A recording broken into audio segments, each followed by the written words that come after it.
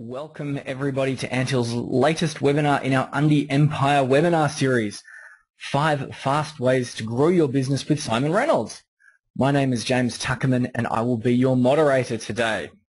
Now, before we get started, while the latecomers continue to shuffle into their virtual seats, I'd like to show you how you can interact with us today. At the side of your screen, you will see a question box. Yes, you'll see a question box. We'll be having a Q&A at the end, but we'll also be inviting participation and interaction throughout today's webinar. So let's test this out. While people still continue to get on the line, I'd like you to have some fun with me. Here's what I'd like for you to do for me today, early birds. I'd like you to use the question pane to share with me your favorite nugget of business wisdom. Okay, now I'm talking about a saying that you might use that's short and sweet, a nugget, to keep you on track or maybe to motivate you or maybe to guide staff. For example, I once had a sales director who would say, when on a roll, don't stop rolling. And obviously when he was on a roll, he often would stop rolling. He'd probably go out for a long lunch. And last night I was watching a video about Domino's Pizza, and a franchise owner said, big is not better, better is better. And I thought that was very cool. Here they are. They're starting to come in. Vicky Rabi, less is more. Very true. Dale Hansen, just get out there and do it. You're obviously a Nike fan. Greg Standard, if it's to be, it's up to me. Who said that? Who said that? Jordan Mullen, failing to plan is planning to fail. So true. Adam Coates, oh gee, now they're moving fast. Jackie Taylor, better to be teachable than to know everything. Yes, one of my personal favorites is the greatest lesson in business is to never stop learning. Josh Golombek has said, make sure you have finished speaking before your audience has finished listening. Well, that's probably advice that that I could take. Adam Coates before said, if you're not going forwards, you're going backwards. There's a lot there, and they're flying in. That's just fantastic. I got to say, gee, Antillians are smart. I think in our first webinar, I asked what underpants you were wearing. Today, I get a wealth of wisdom. Brilliant. And you know what I'm also thinking? I'm also thinking that I might turn all that into a topic forum or a blog post or an ebook, because there are so many. But now, if there's one thing that all of these sayings have in common, it's that they were born from experience. My sales director knew that after a sale, he'd lose focus and get slack. The Domino's franchisee had obviously sacrificed quality for size at some time, and he'd paid for it. Today, we're privileged to be joined by a man who has been around the block a few times and has amassed an amazing wealth of experiences. In fact, almost every decade he seems to reinvent himself. The name Simon Reynolds is already familiar to most business builders in Australia. From 2008 until 2011, Simon was chairman of OMG, Australia's largest group of websites, which currently runs over about 31,000 sites. OMG, I believe, is currently in the process of being acquired by Fairfax Media. And prior to these companies, Simon was responsible for several successful ad agencies and some amazing ad campaigns. He has won Advertising Agency of the Year twice, as well as over 50 industry awards, including TV Commercial of the Year, Magazine Ad of the Year, Newspaper Ad of the Year, and the Golden Lion at the Cannes International Advertising Festival. Yes, you probably, anyone on the line, I'm sure, did anyone ever see the Grim Reaper AIDS campaign in the 1990s? Anyone want to yell out and say, yes, I saw that? Because I am sure you did. That was Simon, and it was an industry game changer. Vicky has just said, absolutely. Of course you have. If you're over the age of 30, there is absolutely no doubt that you would have seen that advertising campaign. His most recent business, the Photon Group, started with 2 people in 2000, and 7 years later employed over 6,000 staff in 14 countries. The group consisted of 54 companies and was valued on the ASX at over $500 million. Now, I don't know about you, but I don't know many Australians that have grown companies worth over $500 million. In fact, I would have trouble counting them on one hand. ideally wanted to call this webinar 5 Fast Ways to Grow Your Business by the guy who built a $500 million business consisting over 50 companies, employing over 5,000 staff in 5 years. But it took Simon 7 years, so he ruined my 5. Talk about letting the team down. In today's live interactive webinar, Simon promises to reveal what he believes are 5 of the fastest ways to build a business, and if anyone knows, he should, and some of the common, dumbest business traps that slow businesses down. Welcome our special guest, Simon Reynolds. Well, thanks for having me, James, and hi to everybody. I really appreciate you actually making the time. I know there's a million other things like tasty sandwiches and meat pies with sauce that you could be eating now, but you've chosen to be here, and I really appreciate that. And I'll try and make it as value-packed as possible. You're getting a virtual round of applause here at the moment. People are clapping and like hellos and hurrahs. I've got to thank you, Simon, because listeners won't know this, but Simon is currently in New York. It is 10 o'clock at night. It's our Undie Empire webinar series, but I hope you're wearing some pajamas and looking out at the Empire State Building. I was just in a towel. What's that? I was just in a towel, and just in case someone turned the camera on, I put a shirt on. So. Great, like those sportscasters in their basketball shorts under the desk. I'll turn it over to you, Simon. Beautiful. Awesome, guys. And look, just before I get into my 5 rules for today, I thought I'd start out by saying this. For anybody on the call who may kind of feel that, yeah, we're going for this, we're going to open our business, or we're going, we've started our business, but might have a little bit of a feeling deep down that they can't do it. I just want to say the following facts about me. I started out very badly at school. Literally, I'll never forget, after almost 12 years of school, my headmaster tried to get rid of me in the last 6 months. So he just thought, that I was not equipped for an academic life, and he was right. I didn't go to university. 3 weeks after finishing school, I was working full time at a job in King's Cross in Sydney, and as a junior in an ad agency for under $10,000 a year, and pretty much never did any education since then. I've lectured at 4 universities, but I've never done any education. So number 1, I was bad at school. Number 2, I didn't go to uni, and number 3, I had no particular financial aptitude. I couldn't read a balance sheet.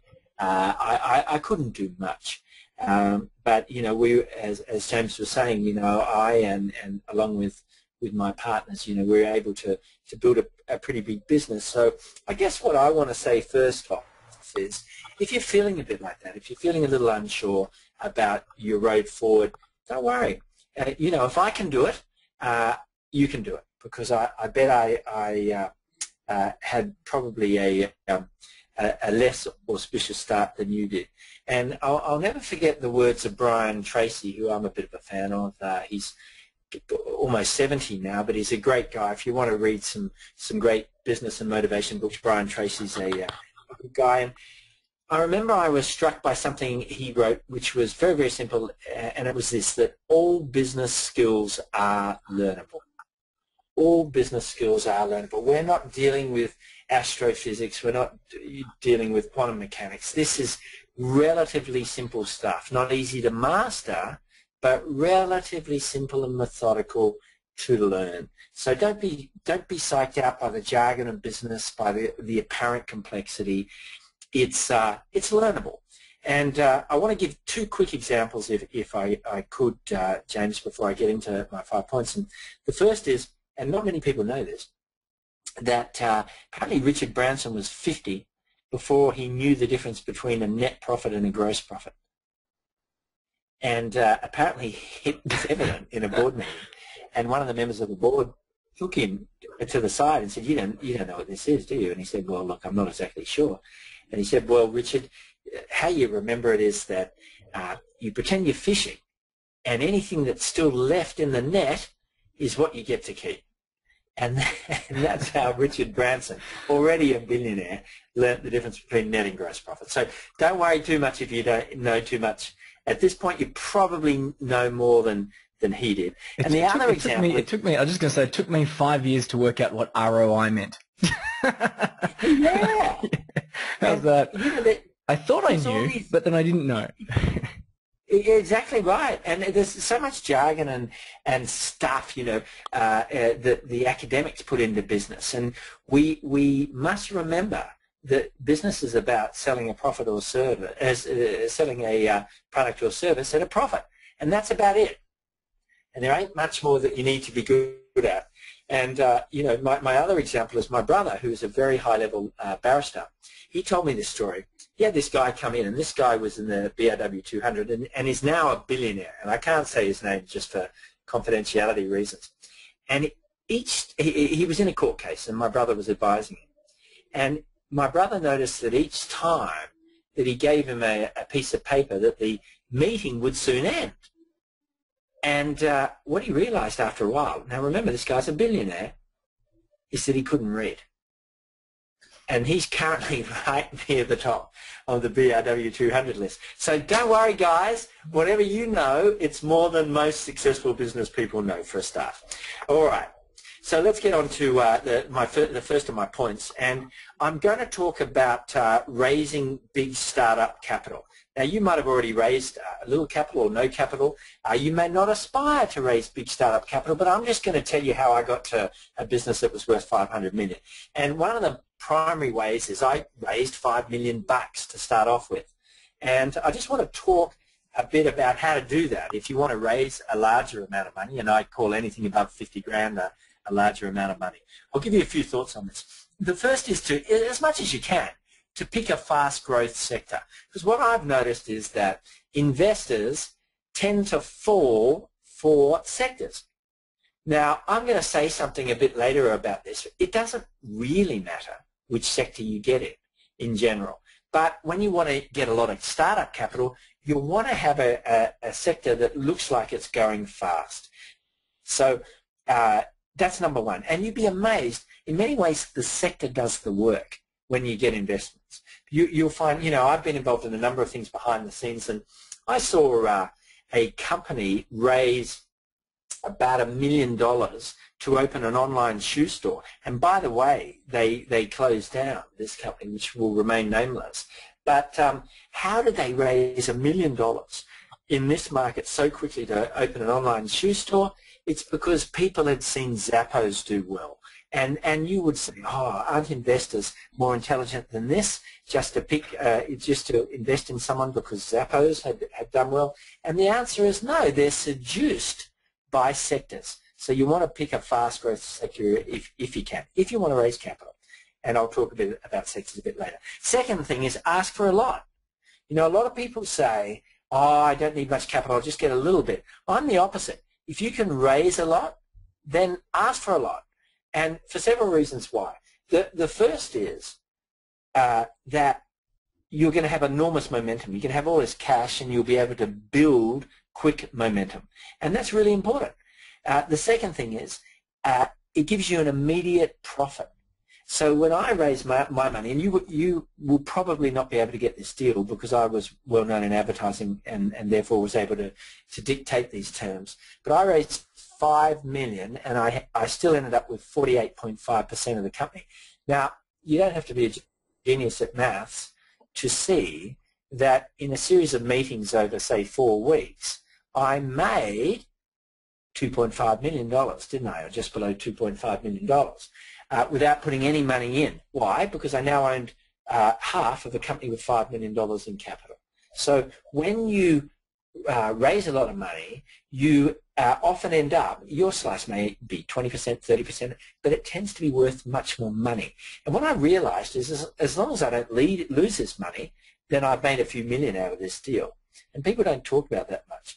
And then finally, I think that you get a lot of excitement about a company that raises a lot of money, and a lot of people want to join you. And that kind of people growth and top quality people growth is pretty valuable as well. Next part of raising big startup capital. What you've got to do, guys, is you've got to really look at comparable valuations. So you should try and find examples of other companies that do similar things to what you do a few years later, or 5 years later, or 10 years later, that are now worth a lot.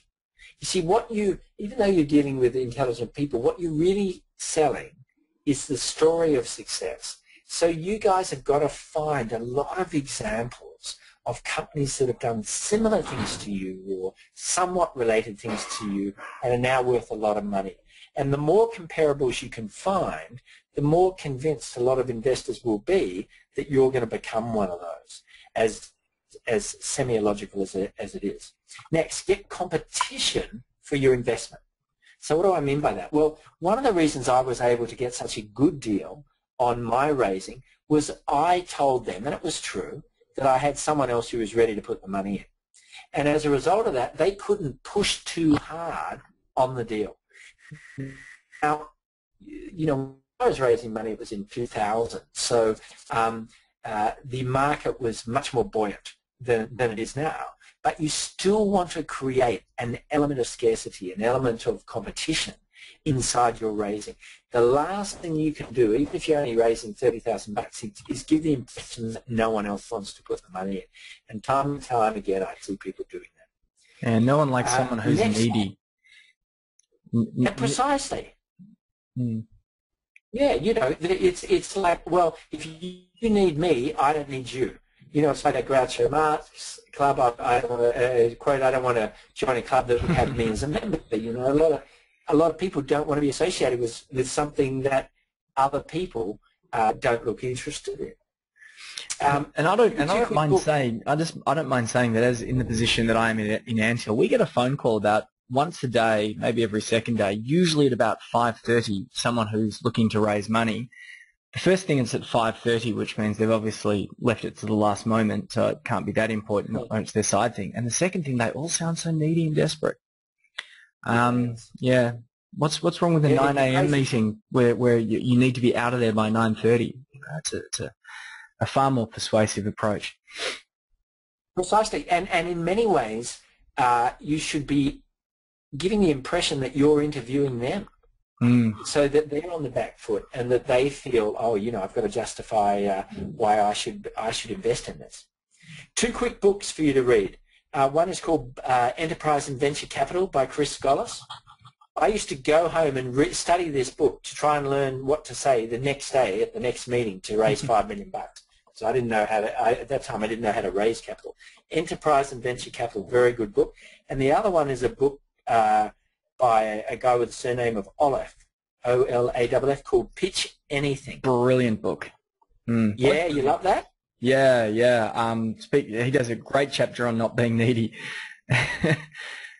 as well as other things, and getting your positioning your frame, positioning yourself as the alpha in the situation that you're in. All sorts of crazy stuff. One of the best pitching books I've ever read, I think, if not the best. Yeah, extremely valuable, worth a fortune. I totally agree. Okay, so then my first, that's the first way that I got to 500 million. I raised big startup capital. You don't have to do it. I'm just telling you how I did it. The second way is we started some companies, but we bought a lot of companies, right? And one of the best things you can do is, as soon as you've got enough money to do it, is to buy companies. So if you look at the 54 companies in our group, probably, I don't know, about 45 of them were actually acquired. Now, once again, you may not choose this road. I'm not saying you should choose this road. I'm just telling you that it's a fast way to build a business if you intelligently buy companies. Anyway, sometime in your career, you'll probably have the opportunity to buy a company. So let me take you through a few different thoughts about that. The first is, this is my second sector point, people are more important than the sector. So despite the fact the sector is what attracts, very often, the sector is what attracts investors, the truth is the sector doesn't matter that much. And I've seen Harvard studies on this, and I've certainly seen in my own experience, many people make billions of dollars in pretty ordinary sectors. You know, they're selling wood or, you know, they're selling bricks, or, you know, they have a factory that makes the covers for mobile phones, or whatever. They don't have to be amazingly extraordinary sectors. It's the people that run these companies that that make all the difference. So what you want to look at when you're buying a company is the people. So first of all, you want to look for past performance. So don't buy, or generally don't buy, a company that has not shown great performance. Now, what often happens is people do that, and they get sucked in by the promise that things are going to be different.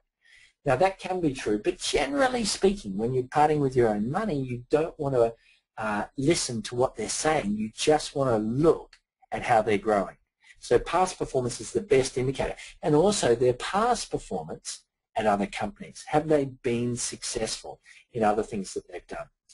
Next, you want to look for enthusiasm. And that is critically important. Why? Two reasons. One, you want them fully motivated to work in the company that you're buying. Number two, being, as you guys well know, being an entrepreneur is so arduous sometimes. It's so full of obstacles and battles that unless you have an inherent enthusiasm for your business, then it's unlikely that you weather the extraordinary number of storms that you experience in the years that it takes to build a successful company. And enthusiasm is one of the best weapons. You know, I think it was General Colin Powell who said, optimism is a force multiplier. Optimism is a force multiplier. Now, a force multiplier is an actual military term used in strategy to try and isolate the advantages that you've got over your oppositions. And here's one of the great generals of all time putting optimism right up there with firepower as a force multiplier. So very, very important. Next is the systems orientation. The truth is that you can have two types of business, folks. The one is a talent-based business, and the second is a systems-based business. Now, ideally, you should have both. But you'd be very surprised how many businesses look good, but in fact have grown primarily on the talent of individuals. And you don't want to buy a business like that. And you want to be very careful of businesses like that, because once the person with charisma and with intuition and chutzpah, you know, daring, leaves that company, then what have you got? You've got very little. You've got a company that may be bereft of systems. What you want to do is introduce systems so that, as someone famous said, so that any idiot can run it, because one day an idiot will. I actually think that as an entrepreneur, I remember Adrian Giles said this after he sold Hitwise, and then he was terribly disappointed that the company didn't fall down in his absence until he suddenly realized that the best achievement of any entrepreneur in their entire life is the legacy that they leave behind, i.e. the business that runs without them. They're the partners that you want to buy from.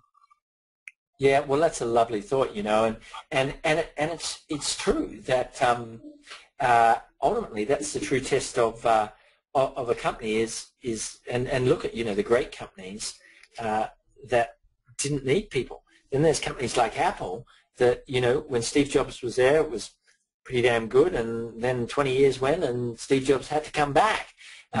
You know, that's even big companies suffer from this same personality deficit problem. And then finally, make sure you get on with these people. A lot of people will buy a business when they don't get on with the people because the business is good, and it usually is hell, because they're on their best behavior when you buy them. Once you bought them, then you know, they start getting really bad. Okay, quickly through the next parts about how to buy a company. One of the best things Warren Buffett ever said, I think, is that he looks for what he calls a margin of safety.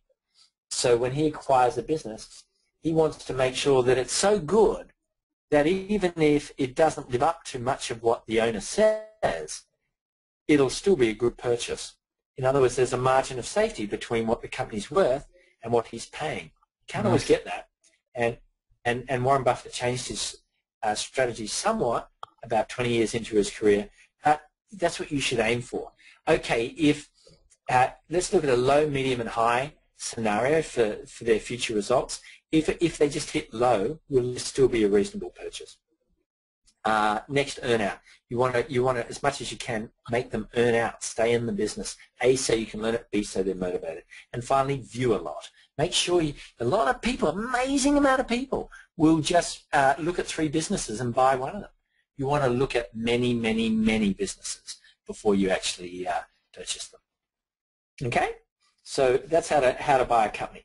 Next up, area 3 on the path to 500 million is the right way to go public, and there's a great picture.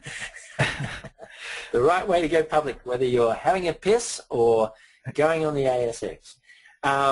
So here's a few thoughts about, I've been involved in a number of public companies, and I got to see a number of interesting things. So if you aspire to going public, just keep these lessons in mind. The first is sell the story early.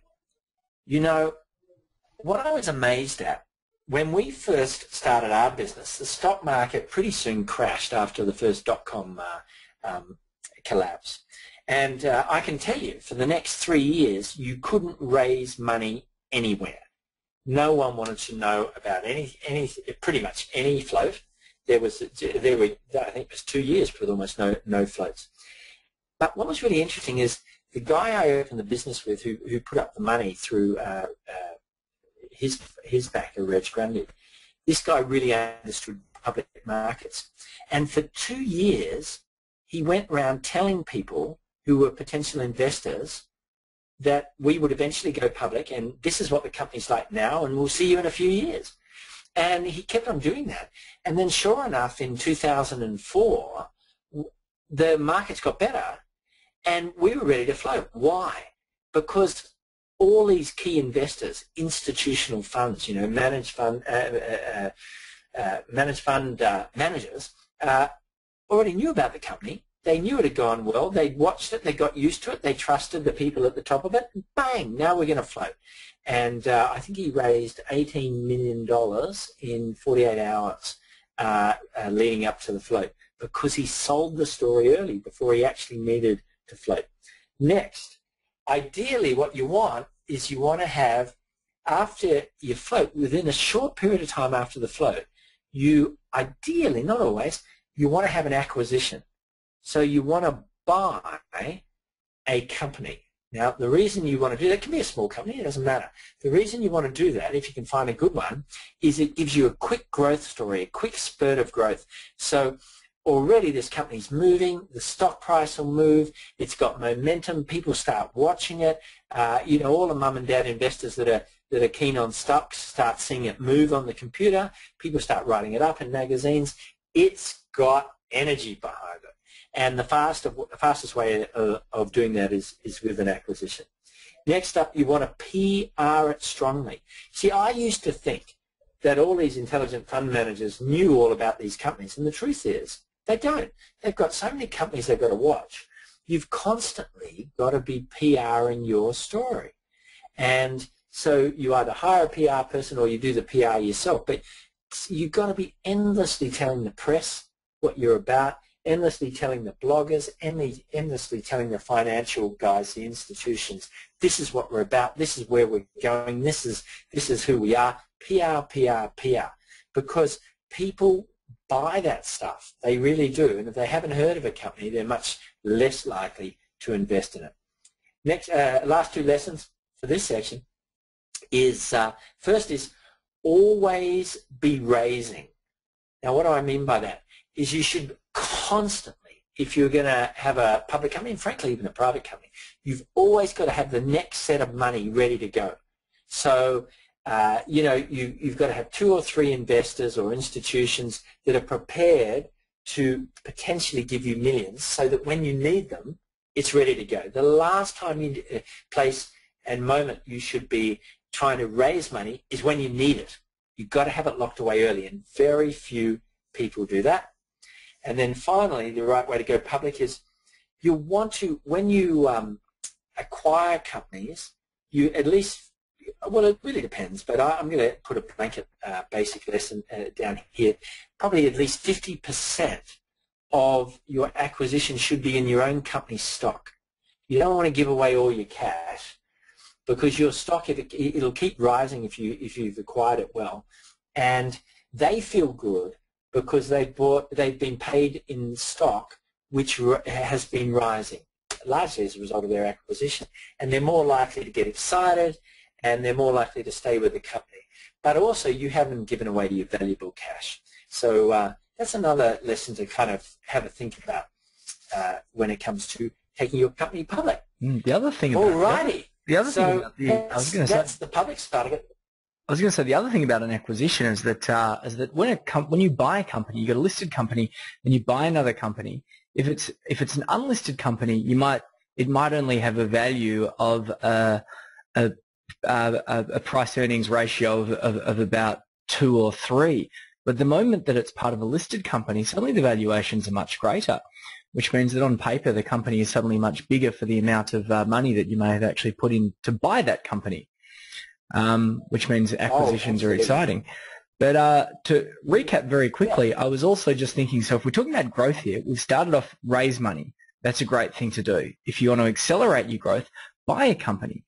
If you want to take it to the next level, IPO. But what's interesting is a lot of the advice from IPO could also be brought back to the idea of raising money in the first place, such as keep telling everyone your story and always know where your next round is coming from, and also buying a company, which once again you do when you list. Seems that there seems to be a cycle here. Yeah, absolutely, absolutely. And it's not rocket science, but I didn't know this stuff. I found this stuff out in experience, and I just wish people had told me a little earlier that this is the way that things tended to work. Yeah. All right. So next area is how to win clients. So we're building momentum here, but at the end of the day, you can't just generally you can't purely grow your company just by acquisitions. You've got to actually once you've got these companies, you've got to get them clients. So I just want to talk about a few ways to win clients. Do we have a slide for that? Someone's just asked, what does IPO mean? Initial public offering. So somebody listing on a stock exchange like the ASX or NASDAQ or something like that. Yeah. So and that's what that means is you're offering stuff to the public. You're offering the company to the public, and because you floated, it's for the first time, initial public offering. Good point. Okay, so how to win clients? I'm going to give you 3 concepts here that I think are worth a fortune. The first one took me 17 years to learn. So I was 17 years in business before I understood this concept. And my ad agency at the time wasn't going well, and I was talking to a mate of mine about how to get more clients. I just couldn't get enough clients. And he put me through to a guy called Justin Rolf Marsh, who is an expert at getting clients. And he had this really great principle. And he said, look, the problem is if you're selling a service, and these days about 70% of businesses are services. He said if you're selling a service, no doubt you've had this situation where you think you've done a good meeting with the client, and you go, wow, you know what? We're going to get that business. And then you find out, but the trouble is you don't know whether you're going to get it tomorrow. They're going to call you up and say you got the business. Next week, next month, 3 months, 6 months, a year, 2 years, 5 years. And that was very much the case with me. I'd do these presentations, and then I'd wait and wait and wait, and I wouldn't get an answer. So there was a time issue. And then second of all, I often found that even though I did a good presentation, 9 months later, I'd find out some other company got the business. And I'm sure there's a lot of people actually on the call who can relate to that. Well, finally, Justin Rolf Marsh explained to me why this occurred, and it changed my business life forever. He said, here's the thing. It's not the best person who often wins the business. Or certainly it's not the best person who necessarily gets on the short list. Often it's the person who most recently contacted the client. So they're looking for a supplier at the time you call them, right? And that's what gets you on the shortlist, and very often just gets you the business. And then the other area is the frequency. So if someone has been calling them regularly, then, let's say every month for a year, then when the client finally decides they want something, that person gets on the shortlist as well. So the key areas that determine getting on the shortlist, other than you being reasonably good, you can't be terrible, but just reasonably good, you don't have to be brilliant, is recency and frequency. And that changed me forever because I never did that. I never stayed in touch with clients. And so what we did is we changed all our marketing so that maybe 16 times a year, clients or potential clients were hearing from us. And we maybe send them a book or a postcard or a testimonial or a case study or a T-shirt with our logo on it. Didn't really matter. But and obviously, sporadic phone calls, can we get on the shortlist, et cetera, et cetera.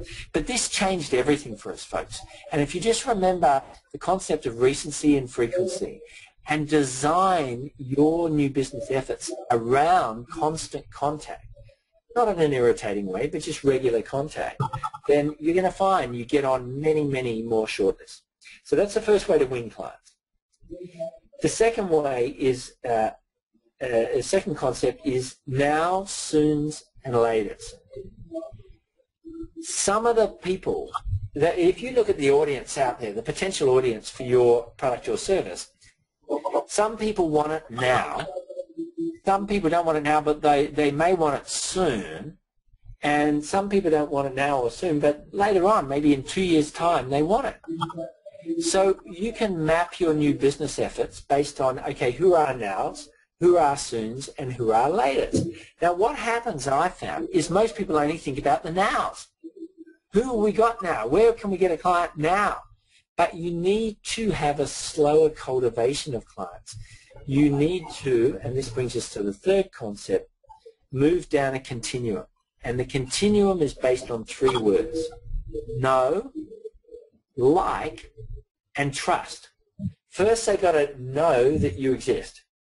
But that's not enough. Most people try and get the sale at that point. So you see all these websites trying to sell you this person's product. But people won't buy it because they don't have the second issue, which is trust. They don't, like. They don't like you yet. You've got to win them over. That takes time. They've got to understand your personality or really understand your offering. So the first part's know, the next part's like, and the third part along the continuum to sell something is trust. So finally, they trust you. I mean, we all like some people, but we wouldn't necessarily do business with them. We wouldn't necessarily give them our money. We've got to trust them as well. And that's a beautiful third model for you to evaluate your clients with now. How many know us? How many know us and like us? And now how many know us, like us, and trust us? And how can we move the knows down to the trust level? What can we do? Instead of trying to flog them stuff all the time, how can we instill, how can our authority, our knowledge, our wisdom, our sense of decency? These are all factors that are as important for getting someone to write a check as whether your product's any good. But most people don't behave that way. So those 3 concepts, recency and frequency, now, soons, and laters, and know, like, trust, make a huge difference in how to sell how to win over clients. Okay. Hey, Simon, a chap called Greg has just piped up. I once heard it takes 3 meetings to build trust. Everything that Simon's saying, I'm loving because it is so true. But I actually find that it often takes up to 7 touch points. If you touch someone 7 times, they'll not only know you and hopefully like you, but they'll trust you and hopefully love you forever. Yeah, yeah. Well, I'd well believe it. Mm. Let's remember this, guys. It's not the quick sell, okay? It's let's earn the right to have a customer for life. Here's a great quote for you from Dan Kennedy, and this is a beautiful quote. He said, most people, they get a customer in order to get a sale. So they get a customer in order to get a sale. He said, I get a sale in order to get a customer. And what does he mean by that? He says what he really wants is somebody who for the next 30 years will buy from him. He's not after the sale, he's after the customer.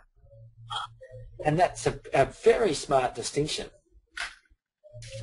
Okay, so level 5, leading a fast growth organization. So if you've done all those things, you're going to have a company that's growing fast, right? You've got all these clients coming in, you've got the capital, etc. So let me give you just a few points about this, and I'll try, James, I'll try and wrap it up in, how many minutes do you think for this section?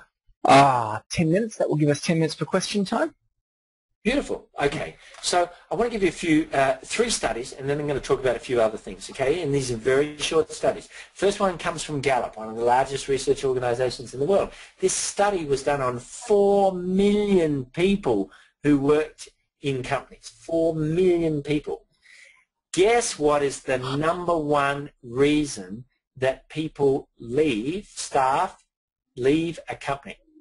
Now, before you go on, Simon, anyone who's listening now, have a guess. Anyone who's listening now, got their fingers out, they want to type something. What's the #1 reason that people leave companies? What do you think it is, Greg and Jordan and Darren and all these other names I'm seeing popping up in front of me? Managers seems to be the most popular. Dissatisfaction, unhappy with service, thank you, Ross. Underappreciated, Damien Foley. Lack of recognition or control, Jackie Taylor. No inspiration or leadership, indifference by management. There's some common themes there, Simon. Are they on track? You know what? I'm really impressed with the audience because none of you said money. Most people think that it's money that is going to keep their staff, but you guys are all right. It's lack of appreciation. It's the #1 reason that staff leave a company. So if you want to grow a fast growth organization, the amazing news is you don't have to offer the highest salaries. So people like Zappos that are, got wonderful places to work, they don't offer the highest salaries. What they do is they care for their staff. Their staff aren't just a unit of work that they manipulate, like from, some of those industrial era companies where these people were just running factories. Now we have a dire shortage of talent. So just caring for them, really caring for them, appreciating them, telling them when they've done a good job makes all the difference. But I can tell you that most people I think it was only 16% of workers have been told that they've done a good job in the last year. So no wonder so many of them want to leave. So first one, really appreciate your staff. Next way to lead a fast growth organization, and let's change the slide to fast growth organization if we can. Hopefully. There he is. There he is, the man in an Australian. It's the only time, one of the rare times you'll see someone in a kind of Australian outfit that will come first in the athletics, but it isn't. Of course, it's Jamaica. The next study is the Kotter study, and this is Harvard professor John Kotter. Interesting guy. He did a study. He said one overarching characteristic of CEOs that succeed, and obviously you've got quiet CEOs, you've got loud CEOs. His answer was unequivocal. It's people with urgency.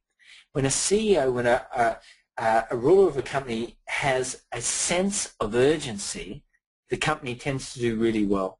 And that was despite the fact many CEOs have different personalities, all successful CEOs behave with urgency. They've got to get it done now. No, we want it done now. No, we're not going to wait 2 months. We want it now. And that driving of people and driving of deadlines and driving of goals is the absolute common characteristic, according to all of Professor John Kotter's work at Harvard on successful CEOs. So I just want to get yourself to map yourself out of 10. Where do you come with your own sense of urgency about, growing your company. So the third study is a study done in 1970 by a guy called Edward Banfield, and I love this study. Banfield wanted to know is there a single reason that people move up an economic level in life? So how do they become wealthier and move to a different stratosphere of wealth? And so he did this long study and remarkable study when it came out, because he found out that there really was one overarching characteristic, and you know what it was? Long-term time perspective. So that was the number one characteristic of people who became really wealthy. He said, look, a lot of people who don't earn much, or build much, they tend to think in, what can I do with my money in the next few weeks or next few months? People who earn quite a lot, what can I do in the next year, 2, 3 years? People who earn a huge amount is what can I build in the next 5 years, 10 years, 20 years, lifetime. They have longer time perspectives. Now, the problem is, a lot of people are seeing all these articles on Facebook and Instagram and stuff, and they think, wow, if I haven't made $1 billion in the first few years, I'm a failure. But all the stats say the opposite. Almost every major company on the planet grew slowly at first until they got it all right. And I mean, I can give you countless studies, but let me just give you one example. Walmart is an example. It employs more people than anyone else on the planet, 2.1 million people. It was 7 years in as a business before Walmart even opened its second store. And they weren't big stores. They were just out in country towns. So if the world's #1 employer can start out like that, then don't be so discouraged by whatever speed you're growing your business, because the truth is, it's just a matter of getting the code, the combination right. And when you've got it right, then, and you've built solid foundations, you haven't, rushed things, then you will, you've got the foundation to build something really extraordinary. So here's the paradox. So you have to have an attitude of urgency, but then you have to fully expect that it's going to take a while. So a few more thoughts before we finish up for questions. The first is fun makes money. It's been my experience, and this is an interesting one, when I ran a business where I put fun first, I made, generally speaking, more money than when I ran a business just to make money. I don't know what it was, maybe because we had a better vibe for clients, or we had more enthusiasm, or because it was fun and we worked longer. But that's what I found. I found that when I put fun, when I valued fun, then more money was made. And I know a lot of entrepreneurs who create fun atmospheres that have done really well. So be careful not to buy into this view that you've got to be always grinding it out, emotionally. If you have a bit of fun, you can often find, maybe usually find, that you'll end up with a bigger business than if you feel like it's got to be hard. And then I just want to finish on one last tip for leading a fast growth organization, and I call this the three-way steal. So you've got to become a master of the three-way steal. Now, what do I mean by that? Well, I mean stealing ideas, because there's two ways you can achieve a lot. You can come up with a lot of ideas yourself that other people haven't thought of, which is definitely what you should do, but it is hard and it takes time. Or you can just steal ideas from other people who've been successful. So there's three ways of stealing. The first is you've got to steal from the best in your industry. Now, in order to do that, you've got to know who the best in your industry are. So there's no one on this call who's got a business that shouldn't know, okay, let's say I'm in carpet cleaning. Who are the best people in carpet cleaning? Who are the companies that are growing fastest? Who are the ones that we see everywhere that seem to really be scoring runs?